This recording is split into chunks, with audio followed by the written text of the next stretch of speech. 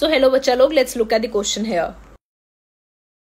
So guys, this is an INICET recall question. Okay, so can you see that small circle, basically a clean circle here? So this is a liquid based cytology, and which it is a type of exfoliative cytology. And which stain do we use to see it?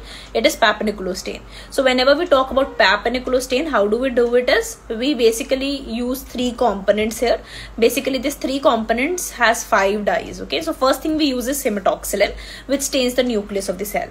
The second thing that we are going to use is orange green 6. Okay, so this OG6 is basically for the cytoplasm of keratinized cells, so it can give that orangish color. And then we have eosin azure. Eosin azure contains 3 components. One is called eosin Y, which stains the cytoplasm of superficial squamous cells pink in color. Then we have light green SF, which gives the color of intermediate squamous cells blue in color. And then we have Bismarck brown, which doesn't give any color.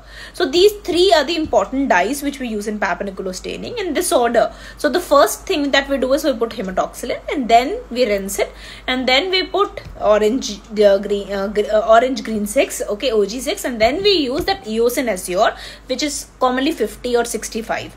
And then we clear and stain it. So this is how it looks like.